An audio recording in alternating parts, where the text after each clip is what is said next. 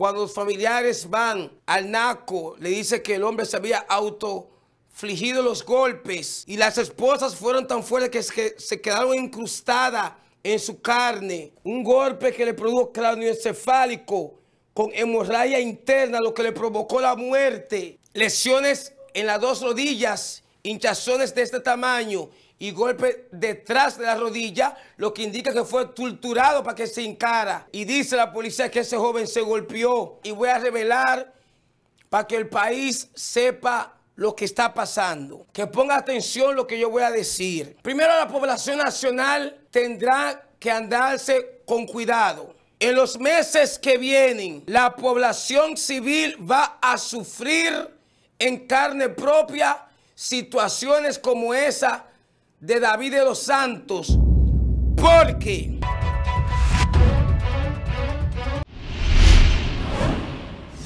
un hecho que ha consternado a la República Dominicana, igual como sucedió en Jarabacoa. El joven que saldrá ahí en su pantalla, como todos saben, David de los Santos. Ya no vamos a redundar sobre lo mismo. Un joven que sale de su casa, es arrestado en Ágora Mall, llevado, se dice, por haber discutido con una mujer, llevado al naco, y luego entonces este joven aparece muerto. La República Dominicana necesita una explicación a donde se ha señalado a miembros de la Policía Nacional, no a la Policía Nacional por completa, porque todo aquel sabe que yo defiendo a la Policía Nacional de hombres y mujeres honestos y buenos. Lo que pasa es que los malos hacen más bullas. El grupo de parásitos que tiene que ver con esa muerte de David de los Santos no puede manchar a una familia completa, aunque sea injusto. Que no sirve, no. En la policía hay doctores, pedagogos, médicos, ingenieros, arquitectos, periodistas, contables, hombre y padre de familia honrado, porque yo lo conozco. Ahora, a este grupo parasitario hay que caerle para que no se siga manchando la institución, que muy mal vista está, y todavía hay tiempo, que no se ha explicado al país y al mundo qué fue lo que sucedió, y que la plaza Ágora Mall mantenga silencio. Manipulación de lo que se ven de algunos videos, y vamos a observar en un instante algunas fotos de personas que fueron al lugar, amigos, familiares, allegados, en donde estaba en Ágora Mall, pero que no son ellos, es el pueblo dominicano que necesita que se explique qué pasó, no solamente con David de los Santos Correa, sino también con el joven de Ocoa, masacrado, mutilado, abusado por parte de la Policía Nacional o por parte de la seguridad del mall. Cuando yo hablo de mano dura, es mano dura para delincuentes, pero también para políticos corruptos y para policías. Que casos como estos que pasan, casos como el de David, yo lo he dicho, se ahorcan en la plaza pública esos policías. A los doctores indolentes, salvajes, que no le pusieron atención y los familiares tuvieron que ir a buscarlo. Que un rato vamos a presentar parte del video de la madre, en donde ella clamaba de dolor. No se puede quedar así esa acción. Cuando los familiares van al naco, le dice que el hombre se había autofligido los golpes y las esposas fueron tan fuertes que se quedaron incrustadas en su carne. Un golpe que le produjo cráneoencefálico con hemorragia interna, lo que le provocó la muerte. Lesiones en las dos rodillas, hinchazones de este tamaño y golpe detrás de la rodilla, lo que indica que fue torturado para que se hincara. Cuello desprendido de este lado totalmente, y dice la policía que ese joven se golpeó, pero el joven llega allá. Mira cómo está ese hombre con vida ahí. Eso es parte cuando se lo llevan. Pero también llegó al hospital donde no le pusieron atención. Necesitamos régimen de consecuencia para los policías que actuaron ahí, para la plaza comercial y saber, para doctores, perdón, pero también saber dónde está la supuestamente alegada mujer con la cual él estaba discutiendo y que provocó llamar a la Policía Nacional, en donde esa Policía Nacional, entonces, según la información, llegó de una manera agresiva. Esos miembros parasitarios llegaron de una manera agresiva. Se ha dicho todo. Sin embargo, el nombre nadie dice de la mujer. Y si ciertamente discutió con una mujer, es lo que nosotros queremos saber.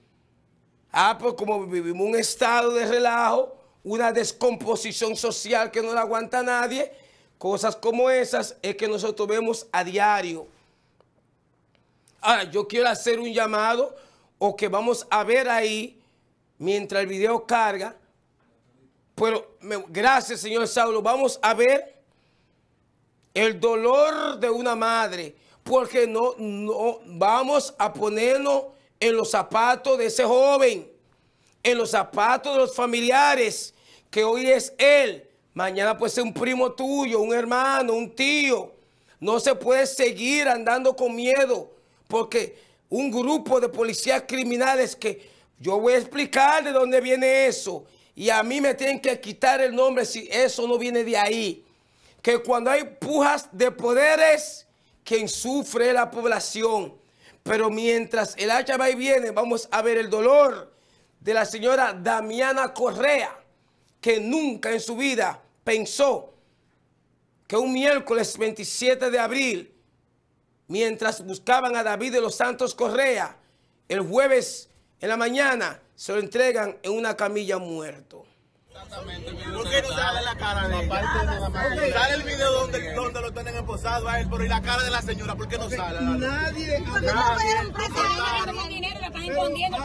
de la cámara de Ágora, no aparece ninguna persona que grabó. Nadie. Se borraron los videos, porque es que ahí solamente se borran. Solamente ahí se borra, porque ellos suben lo que les conviene. Lo que nos investiga, cuando ven a esa mujer, tiene que ser un funcionario de esto come mierda. Una reina tiene que ser ella misma. Y me tengo una señora que no tiene una bebé en el medio. A nosotros nos enseñaron el video de él. En ningún momento hay un chin de video que ellos presentan donde él lo tienen esposado. Lo tienen esposado con la mano por delante, ¿verdad? Luego, cuando él le dijeron que vamos a detener, él mismo puso la mano aquí para que le pusiera la esposa en Ágora, porque esa mujer lo denunció, dijo que se estaba amenazando, y él la estaba amenazando, sí, él le dijo, sí, él le dijo, tú te mueres mañana porque yo soy Dios, porque yo soy Dios, quien le dijo, ¿verdad? Eso yo lo vi. No, si el video nosotros lo vimos. ¿Quién te lo mostró? No, pero no lo indicaron porque ya lo van a pasar por la fiscalía. Estoy en una reunión con doña Berenice hoy. Ella lo van a pasar por la noticia. Esa mujercita estaba sentada con él en una silla, se sentó, ella se sentó en una silla con ella. Y estaban sentados hablando. Pero él en ningún momento amenazó porque él no andaba con nada, él estaba así solo, sin nada. Ellos se sentaron los dos y él habló con ella y ellos después se pararon y se fueron. Después fue que ellos buscaron seguridad, nosotros hicimos todo porque nosotros nos enseñaron los videos. Ellos recortaron, hicieron el video que ellos No fue un perro. Aquí lo que se necesita es justicia por Ocoa, por David de los Santos, y que usted no pueda seguir andando en la calle teniéndole más miedo a la policía que a los propios delincuentes. Ahora yo voy a presentar al presidente Luis Abinader y al director de la policía y voy a revelar para que el país sepa lo que está pasando. Y el llamado que yo le voy a hacer primero es a la población dominicana. Yo no tengo miedo a informar lo que tengo que informar. Al presidente Luis Abinader, que va a salir ahora, que ponga atención lo que yo voy a decir. Primero, hacer un llamado a la población civil. Es grave lo que estoy diciendo.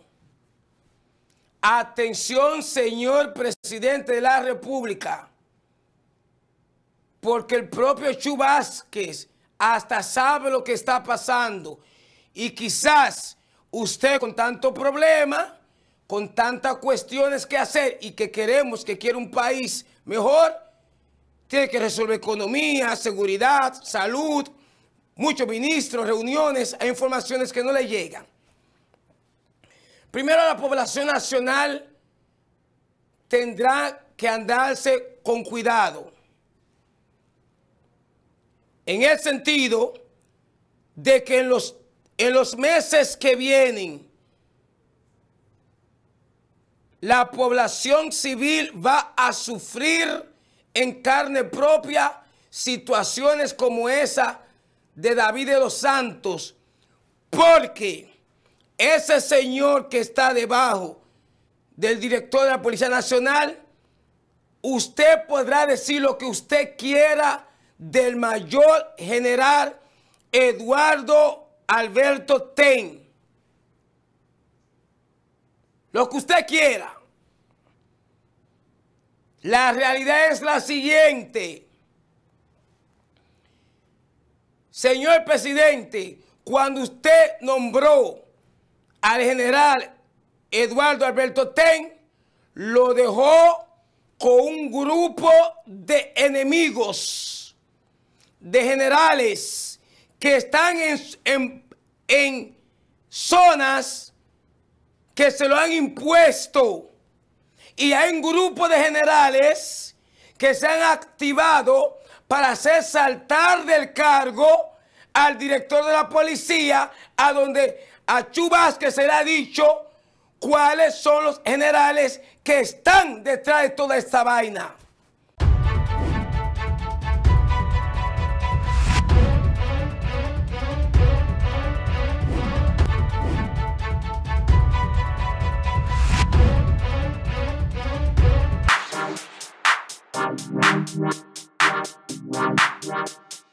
Wow.